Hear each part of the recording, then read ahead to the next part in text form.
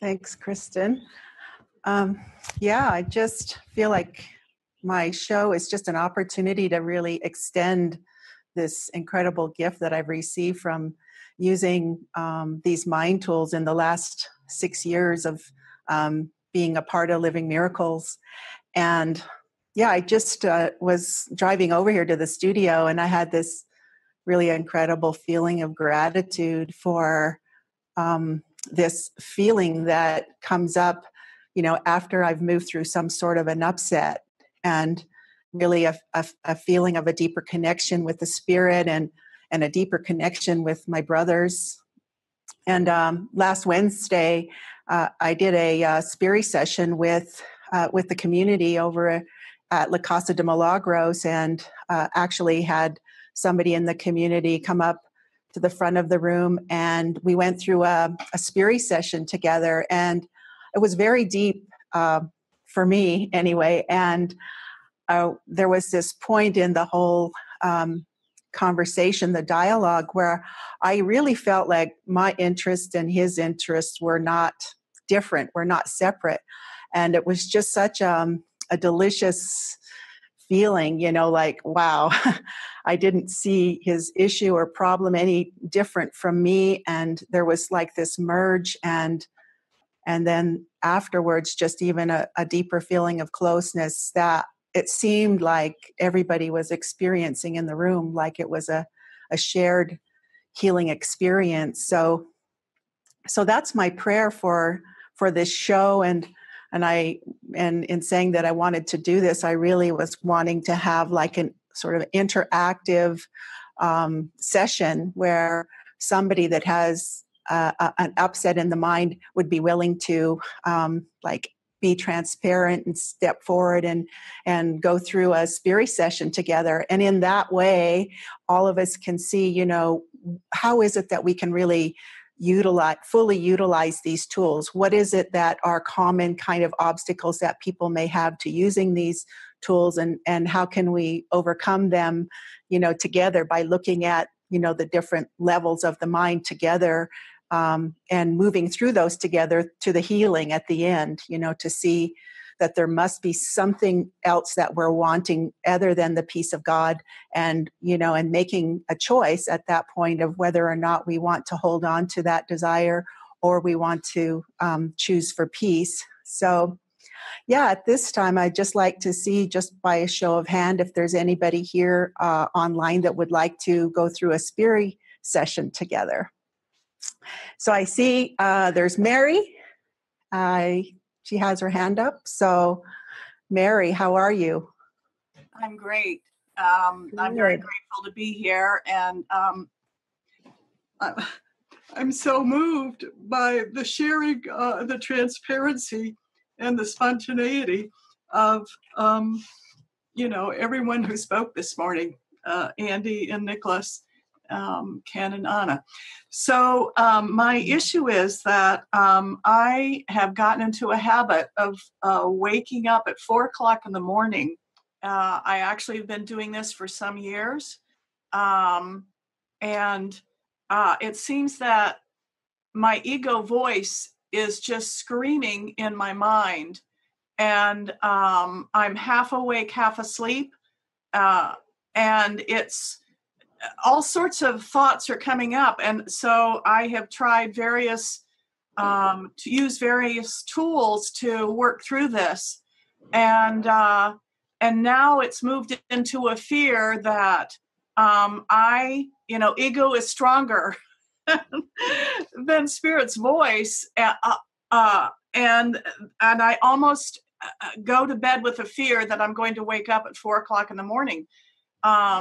And so I have spirited this a couple of times, and I would like to do it again with you. Okay, that sounds beautiful. So again, this is a great one to take through Spiri together if you've tried to do it on your own. So even in joining in this way. So the unhappiness is when you think about waking up at 4 a.m. in the morning. Yes. Is that correct? Okay.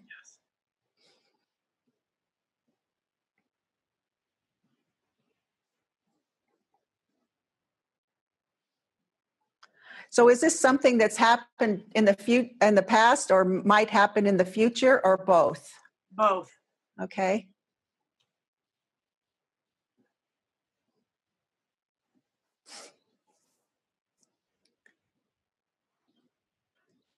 So that's a yes. Yes. Okay. So can you describe the feelings that come up for you when you wake up at 4 a.m? Panic, overwhelm, helplessness, fear. Helplessness instead of hopelessness there, Nicholas.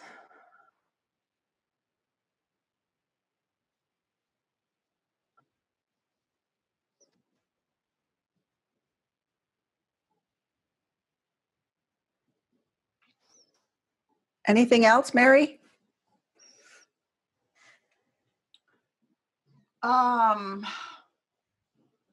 Let's go with that. Okay.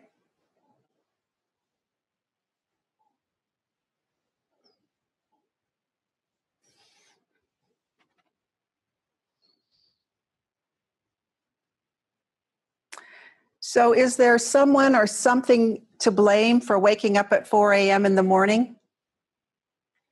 Well, what I'm good at, what my ego mind is good at, is blaming myself. Every time I've done Spiri, I've not blamed anybody else, but I blame myself. Okay, we'll go with that then.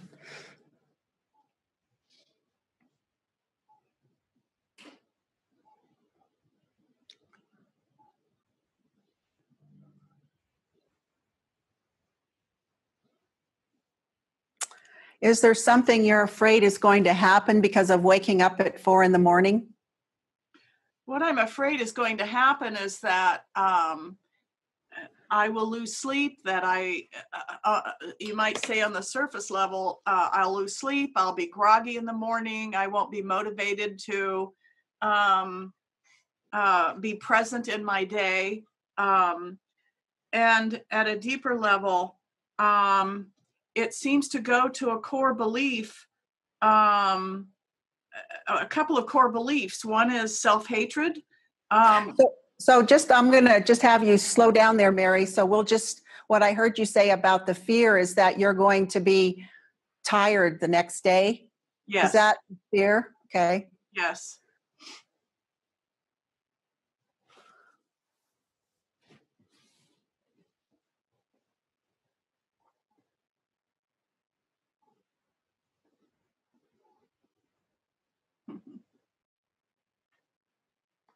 Okay, Nicholas, that's fine. We can just move on from there.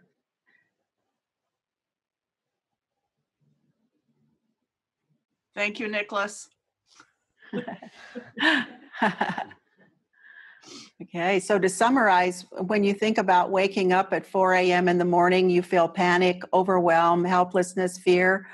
You blame yourself, and you're afraid that I will be tired the next day. Is this summary correct? Yes, and it goes deeper. I'm afraid that God isn't really there for me.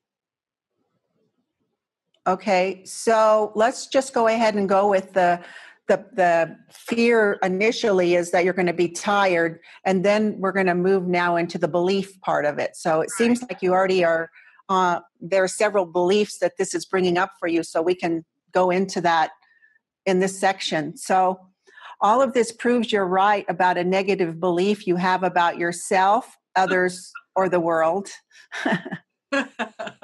Yes.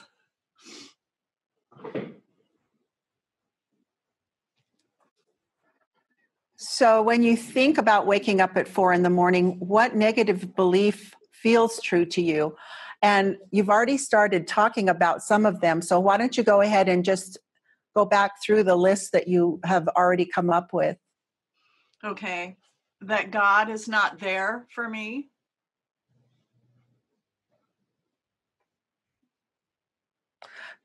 Before we put them down, Nicholas, let me just hear everything that you've already been exploring, Mary, in terms of beliefs. Okay. Mm-hmm. That there's unworthiness. How so? That that I'm not worthy to hear the voice of God. Mhm. How do you make the connection between the waking up at 4 and the not hearing the voice or feeling a connection? Well, I feel like I should know better, that I should be able to overcome this. And I realize to some degree that that's coming from my ego. And I think it's a resistance. It's a huge resistance to letting go of my own, determination to do it by myself.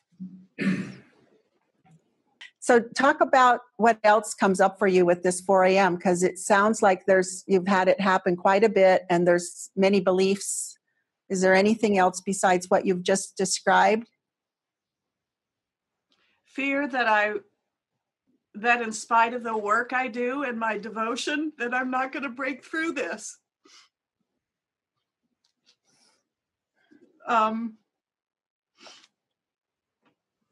A sense of hopelessness and powerlessness.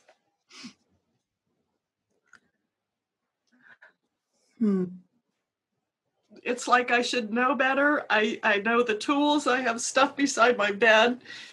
This wonderful morning prayer that Kirsten posted, I read, but somehow I'm still waking up. And it's like I can't seem to break through it.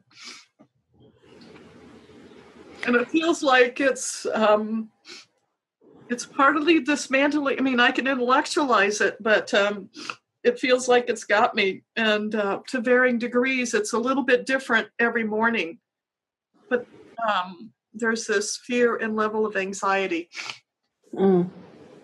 Does it happen every single morning? Yes, almost. Uh-huh. And do you have to work during the day, or is there some reason that you have to be up early after this when you wake up at 4 a.m.? I'm fairly newly retired for about 2 years now. So no, I do not have to get up and go to work the next day.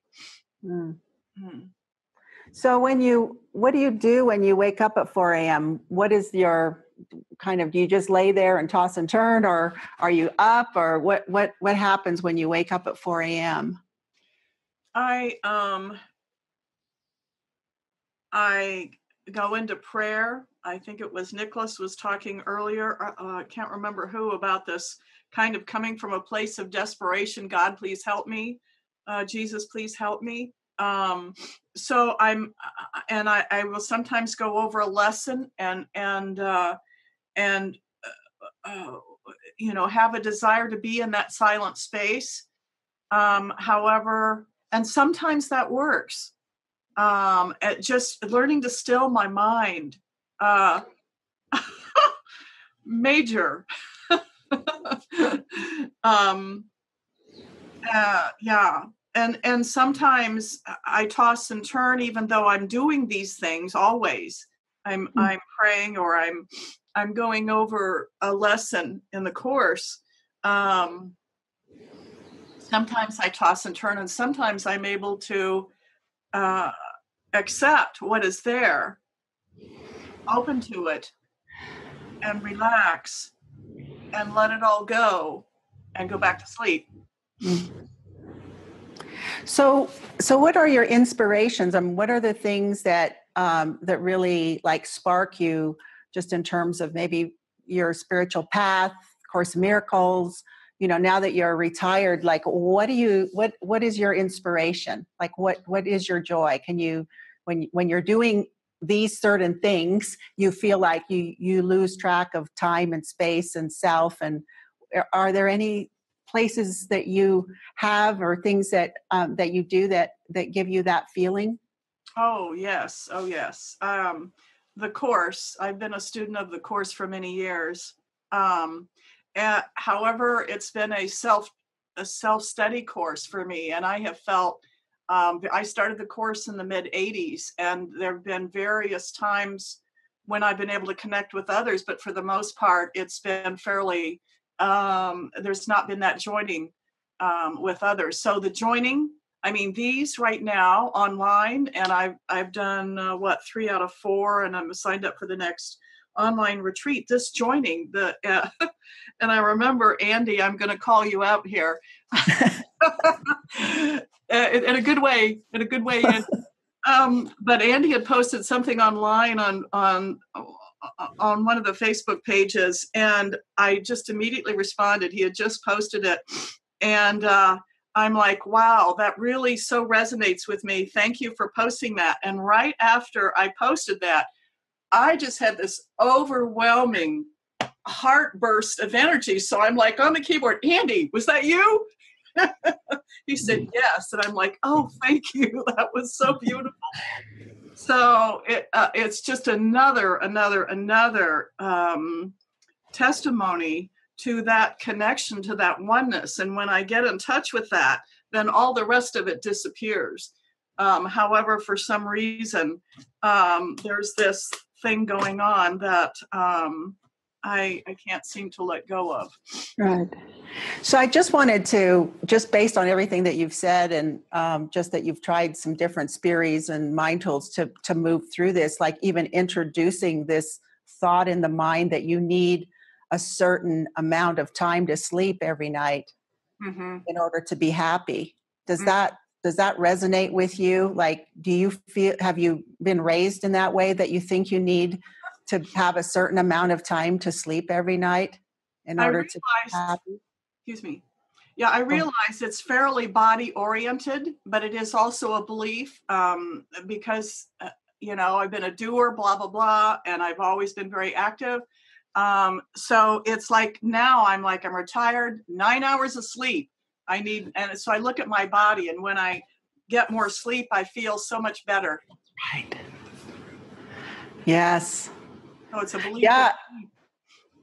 Say that again, that last part. A belief in the need for a certain number of hours of sleep based on how I feel during the day, based on how my body feels. It's body. Yeah. What can I say? Yeah. Right. And I know that you've done the mind tools because you've said that you've used them a lot. And one of the things that we think that what's happening to us out on the perceptual screen is, it's happening to us. We don't get enough sleep, and then we're feeling tired and groggy and we can't really function. But, what the Course is telling us, and, what the levels of mind is showing us, is that it's actually, there's a belief in the mind that's generating, these thoughts and these feelings, and then a perception that it seems to be about, not getting enough sleep and waking up early, waking up at 4 a.m. and then feeling like that's the reason why you feel the way that you do. But, it's like this invitation of, okay, there seems to be a deeply rooted belief in that. And I can say that growing up that I've had that same thing, well, I need to have 8 hours of sleep, or at least 7 hours of sleep, to be able to function well the next day. But it keeps sort of getting questioned or being brought up for question. And David's sitting here in the audience here at the studio, and he's just reminding me of this movie that we have in our MWGE collection called Passengers, where the main character, she's the woman, is she is basically going to another planet, and she's been put to sleep for 30 years, and somebody wakes her up early, so she has another 28 years to go, and she's so angry that this person has woke her up from this 30-year sleep. It's like, how dare you, how dare you do this to me, and so there's this incredible anger.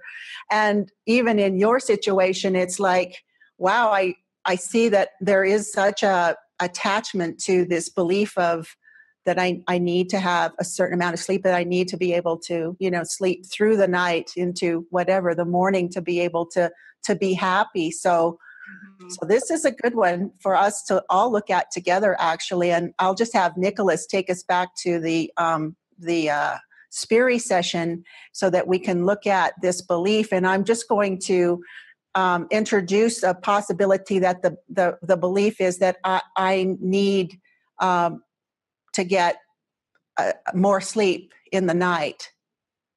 Okay. So Mary, how many hours do you think you need? 8. Okay. I need 8 hours of sleep a night.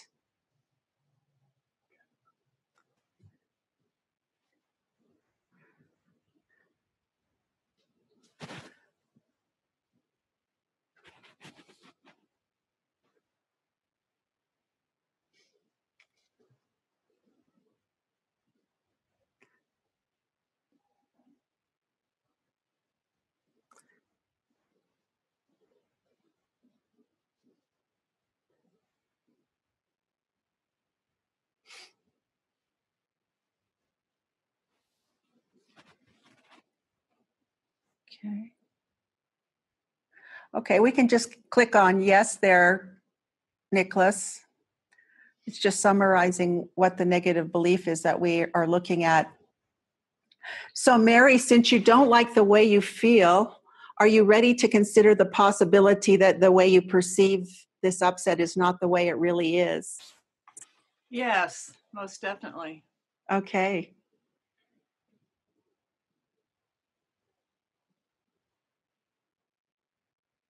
So everything works together for your good, Yes. Mary. Yes. You only feel panic, overwhelm, and helplessness and fear because blaming yourself and fearing that I will be tired the next day mirror back to your mind the belief that I need 8 hours of sleep at night, which you have denied from your awareness. And that's why you need your mighty companions to help you sometimes. Yes, thank you. So are you willing to look at waking up at 4 a.m. in the morning from a different perspective? Yes, I am. That's good that you had a hesitancy there. You want to make sure that your yeses are yeses and your noes are noes. So through the ego's distorted lens, you believe the cause and resolution of this upset are outside of you. Yes. Meaning you feel like you need to sleep longer. This is a mind trick and only the ego's attempt to distract you from looking within your own mind.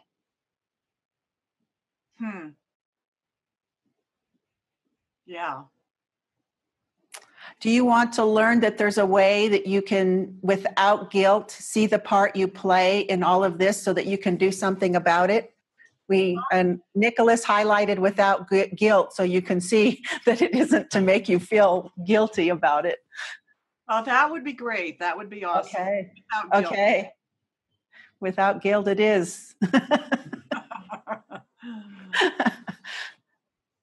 Okay, glad to hear that.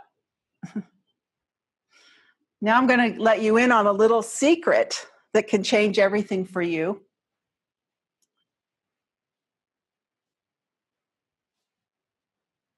You think waking up at 4 a.m. in the morning is why you feel panic, overwhelm, helplessness, and fear, but it's really because you're believing something that isn't true.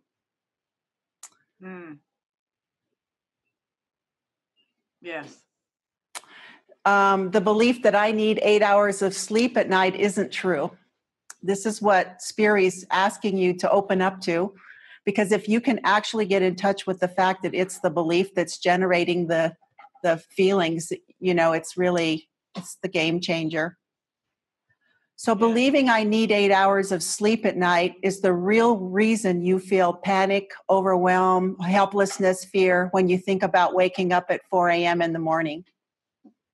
Yeah, I noticed that there's some resistance to that. And so I'd like to speak it. Yes. Okay. It almost it almost seems too simple that my panic, I'm sorry, everybody. It almost seems too simple that all of this panic and overwhelm and freaking out at 4 o'clock in the morning is based on some blankety blank belief that, sorry, everybody, that I need 8 hours of sleep. It's like, she did about this. That's Keep too going. simple. Okay, so yeah, I'm willing to be open to this.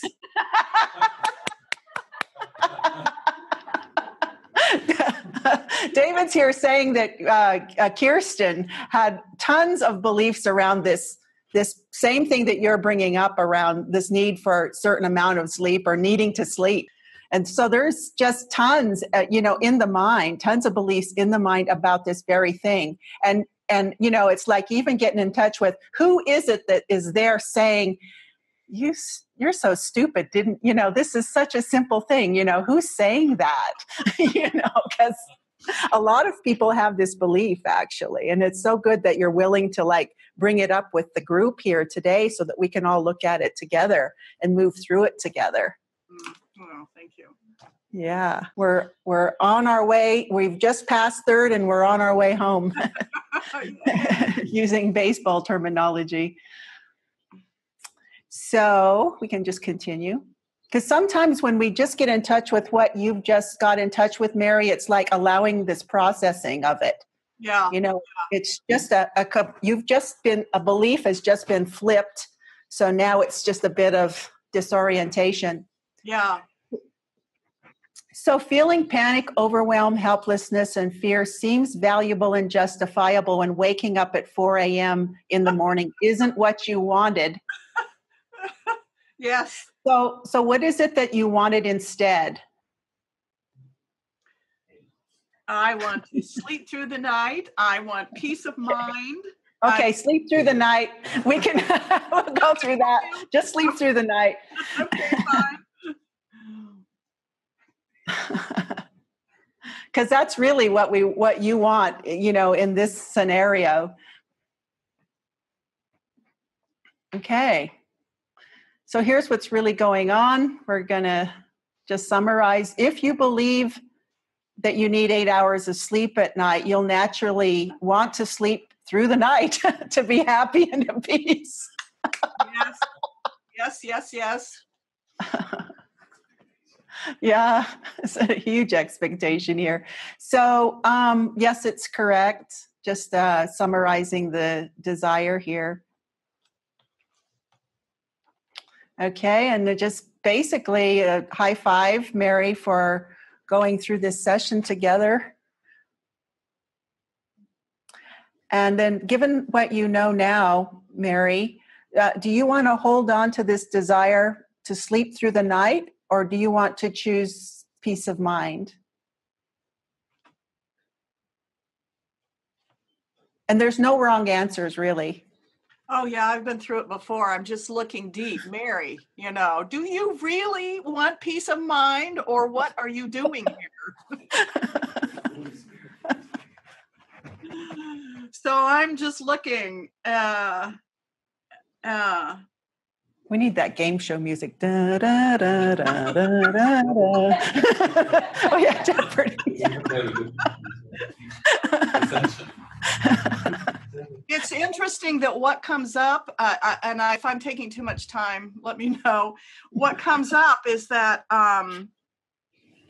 if I let this go, then I have to really let go of my resistance.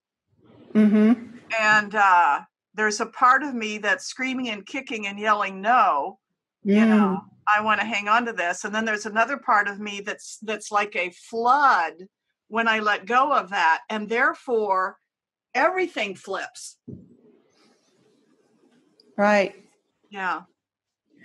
So just even if you want, no pressure of making a decision around that now, but if you wanted to, at this point, just click on Keep Desire. There's some beautiful videos that will come up for you to actually look at and to, really go deeper in why you want to keep the desire, because you've probably had it, for lifetimes. It's a very deeply rooted belief in sleep. And now it's being, you're being asked to whether or not you want to let it go. I just got an email because people can give feedback on Spiri. And this email that I got from somebody at the end of their session was the question of, she wanted a partner, and she sent the feedback, well, I want a partner. So did she want peace of mind or did she want a partner? She wants a partner. So it's like, okay, at least now what it is that, you're being asked to let go of if you really want peace of mind, but it's like the spirit's just going to wait, until you're ready. Yeah. Well, it feels like everything's kind of moving around. It's almost as if I don't want to speak it right now. I want to be with it and I'll take some quiet time because it is shifting. And so that's awesome. Thank you. Oh, that's so beautiful. Thank you for sharing your process with us, Mary. I mean, really, this is very deep work that we're doing together. And, you just remembering that you're not in this alone. Like, we're all praying for you, whatever your decision is, that, that this is your call of your heart is what this feeling is. And the ego is going to kick and scream every step of the way. Yep. So, yeah. Yes. Thank you. Thank you. Thank you. Okay.